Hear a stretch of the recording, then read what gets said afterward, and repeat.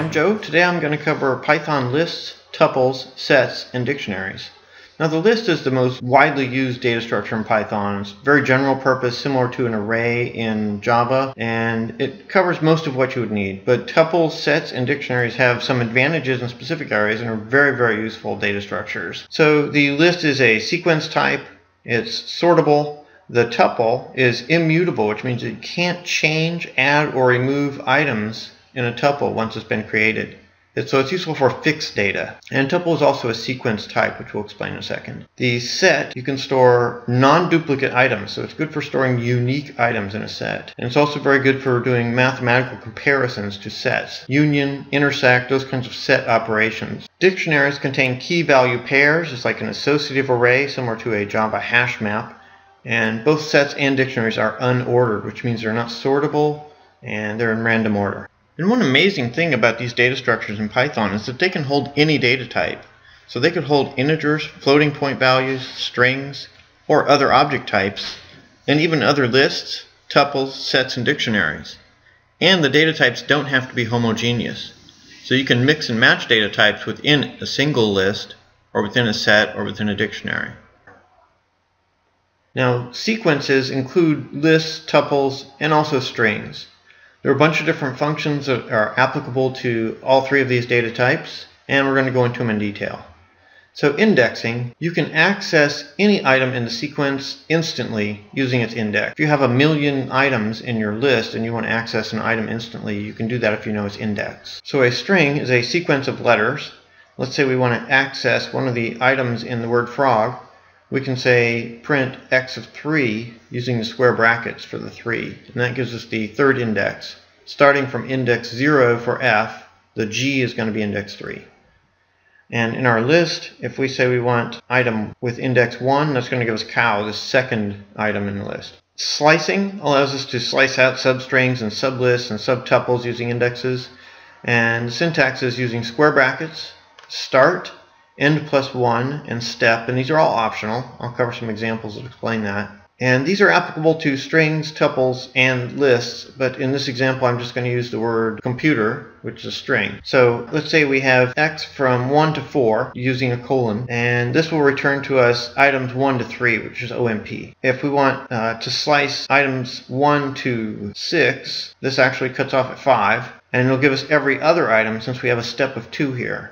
So items 1, 3, and 5, OPT. And X with items 3 to basically no end, right? We didn't put an item after the colon, so that's going to give us 3 onward, so PUTER. If we don't put anything before the colon, then it starts at 0. So this will give us items 1 through 4, or rather 0 through 4. And if we want to use negative numbers, here we can use -1, which will give us the last item in a list or a sequence. So x of -3 colon nothing is going to give us the last 3 items in a sequence. And then if we have x colon -2, will give us everything except the last 2 items in the sequence. Adding and concatenating we can do using the plus symbol. So we can combine 2 sequences of the same type only. So if we have 2 strings that we want to combine, we can use a plus sign to add them together. And if we have 2 lists we want to merge together, we can use the plus sign, and will give us 1 list with 3 items in it. Multiplying, we can use the star sign to multiply sequences, again of the same type. So if we have a bug, it will multiply the word bug 3 times and give us bug, bug, bug.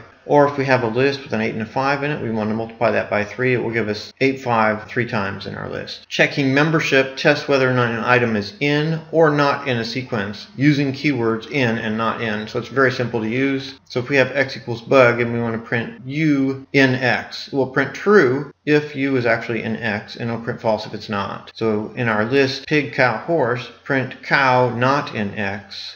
Will print true if cow is not in x. However, cow is in x, so it prints false. So that's checking membership using the in and not in keywords. Iterating, we can iterate through the items in a sequence using for loop. So if we have list of integers in x, we can say for item or any variable name in x print or whatever we want to do to that variable name. It returns to us 1 list item at a time, each loop iteration. And if we need both the index and the item, we can use the enumerate function.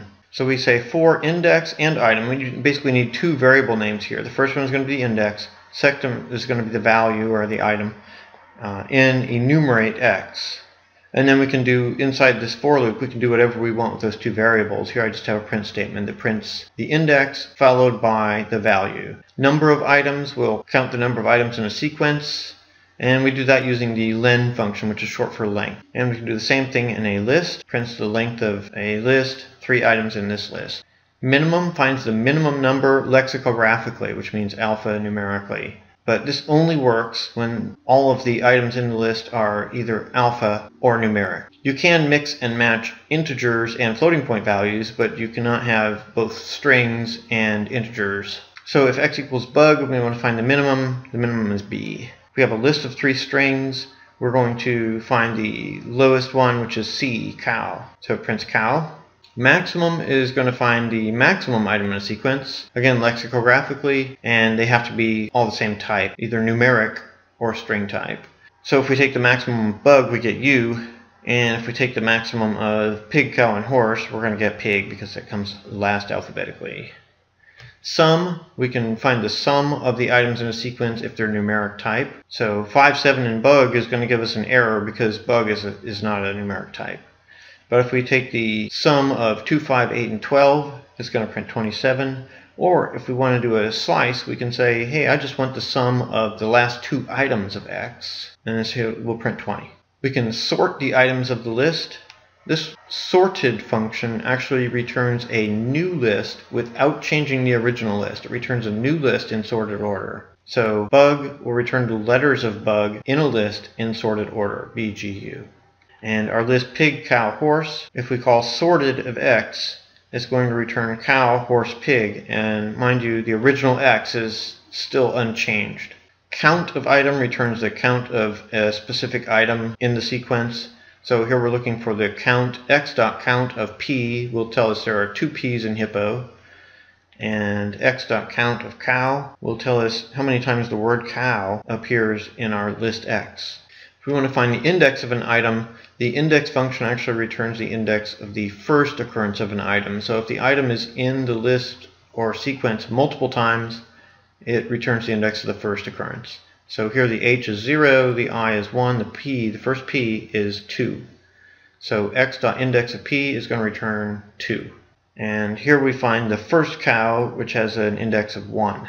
Unpacking, if we want to assign all the items in a sequence to a set of variables, we can say a, b, c equals x. And then all of the strings in x will be assigned in order to the variables here on the left. So pig assigned to a, cow assigned to b, and horse assigned to c. But this only works if the number of variables exactly matches the length of your list. So here we have 3 items, we must have 3 variables. So that covers general functions for sequence types. Now let's talk about specific list functions. So there are a few different ways to create lists. We can say x equals list parentheses. We can say x equals in square brackets whatever list items we want to add to populate the list. And again, we can mix and match data types. So we have, say, here some strings, integers, floating points. And we can say x equals list and then in parentheses a tuple, and we'll get a list from the items in the tuple. There's a really cool function called list comprehension. So we can create a new list using what is returned by the for loop for m in range 8. So m in range 8 returns the values 0 through 7, and here we're saying we'll just take those values, m. So the resulting list is 0 through 7. Here we have a for loop that says z in range 10 if z is greater than 4. So in other words, items 4 through 9. But we said, hey look, instead of adding the item itself, z, to our list, we want to add z squared. So it's going to take 5 through 9, and it's going to square each one of them and add it to the list. So we get 25, 36, 49, 64, 81. So list comprehensions, you can have fairly complex functions inside of the square brackets to create and populate a new list with whatever values you want. Delete, we can delete an item from a list, or we can delete a complete list. The item we would delete using the index, or we can delete the entire list. Append, we can append an item to the end of a list using the .append function. Extend, we can combine 2 lists. This is very similar to the plus function that we already showed.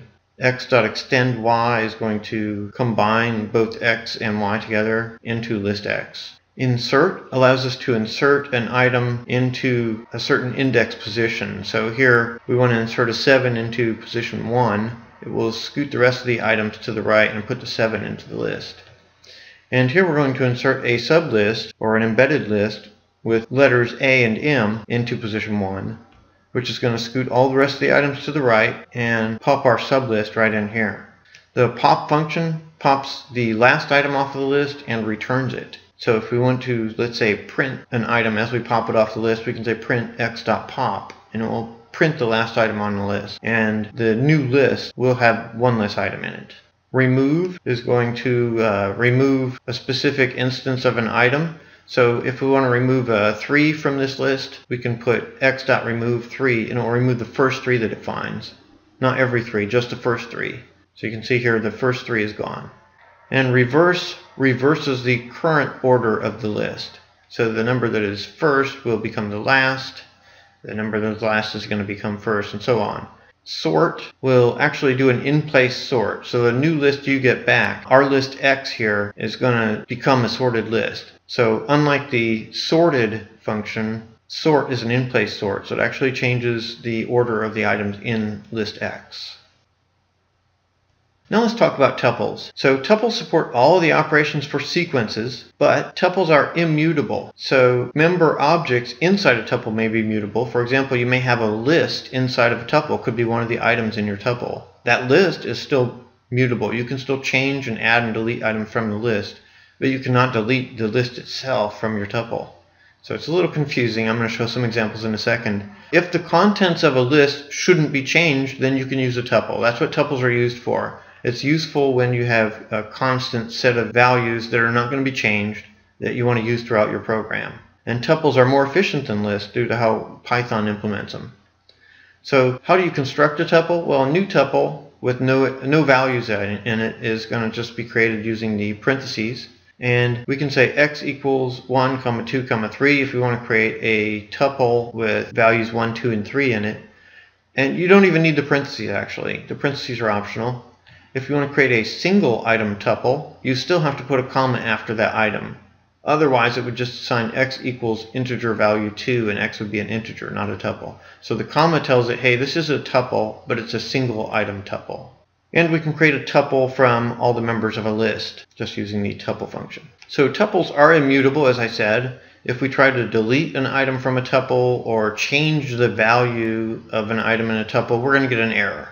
But if we have, let's say, a list inside of a tuple, here we have a tuple called x, and our first item is a list with 1 and 2 in it, and our second item is an integer 3. So we can't change that 3.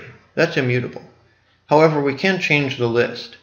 Here we're going to delete the first item in the list, which is 2, the item in index 1. So our new tuple has a list with just the 1 in it and integer 3.